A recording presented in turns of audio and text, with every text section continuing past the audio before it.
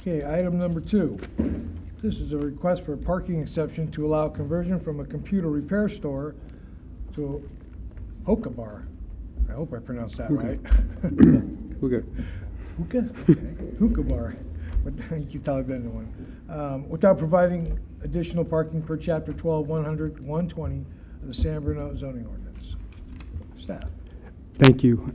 As stated, the applicant has applied for a parking exception to establish a hookah bar within the central business zoning district. The site is located on San Mateo Avenue on the west side of the street in the 500 block, and it's located directly adjacent to the Taekwondo business.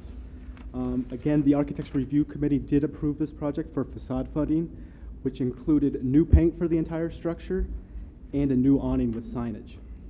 Regarding the hookah bar, the proposed hours of operation will be Sunday through Thursday, 1 p.m. to midnight, and on Fridays and Saturdays, it would be open between 1 p.m. and 2 a.m.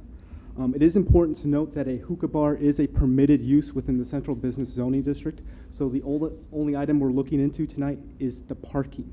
So we're strictly looking at the parking aspect of this business. Regarding the parking, the previous retail tenant required a one space per 250 square feet of gross floor area, and the proposed hookah bar requires one space per 100 square feet of gross floor area. This results in a net difference of 11 parking spaces. Staff conducted the same parking analysis for this proposed hookah bar as we did for the Taekwondo business. Again, we analyzed 3 sites. The total area has 185 parking spaces.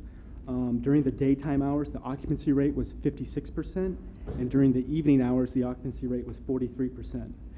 It is important to note that the parking demand significantly decreases during the later evening hours, as many of the businesses are closed. Therefore, the overall results of the study indicate that there is enough parking downtown to support this use. Staff supports this project and recommends that the Planning Commission approve the parking exception subject to conditions of approval 1 through 15. I'm available for any questions that you may have. Thank you, Matt. Any questions? Through the chair. Commissioner Marshall? Can you, well, maybe it's an applicant question, but could you just describe the business a little bit more? I mean, is it food, alcohol, drinks, or just smoking, or? There will be a retail component, so they will be selling hookah tobacco, and there will be smoking involved. However, no food or drink will be allowed. For garbage reasons, so we have no reason to worry about like restaurants. Yeah, there will be no food generated, so I don't think there will be a tremendous increase in garbage. Thank you. Any other questions? To the chair? Yes, Commissioner. 2 questions about the conditions of approval. Look at number 12. It says a licensed architect will submit the plans. Is that a requirement by the state?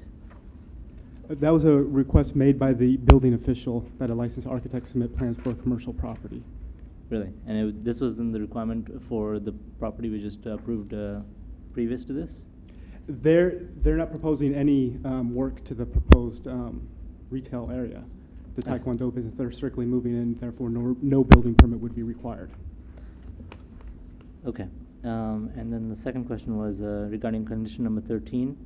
I see the application previous to this was also going to install a bike rack.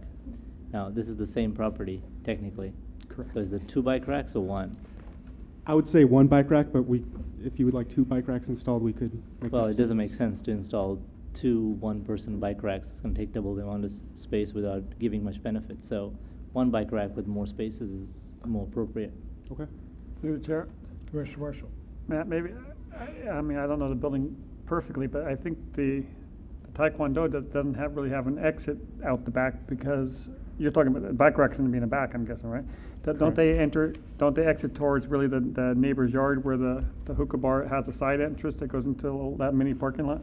The hookah bar does have two entrances and 2 exits, off of San Mateo Avenue and to the rear of the building. Right, but isn't it the rear to the side? Yes, it is to and the so, side. I mean, yeah. Putting a bike rack, I mean, there's really no access from the Taekwondo over to that area. Am I correct? Correct. Yeah. Even though it's the same building, they don't have the same exits. Okay. Fair enough. That's all I have. Any other questions? No? Okay, thanks, Matt. Would the applicant please step to the microphone and describe what a hookah bar is? For those who don't know. How you guys doing today? My name is Amitesh Maharaj. I'm going to be the owner of Paradise Hookah Lounge. I want to give you, I want to say thank you for giving me this opportunity today to stand up, before you guys. I started smoking hookah when I was 23 years old, born and raised in Fiji Islands. Came over here when I was 9 years old, landed in SFO, grew up in South San Francisco High School.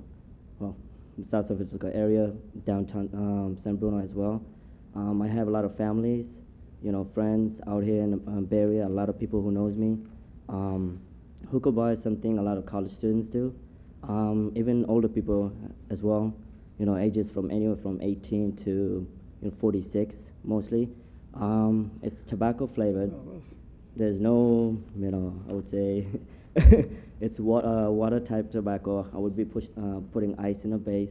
It's pretty, normal stuff for a lot of people just to do, and just relax.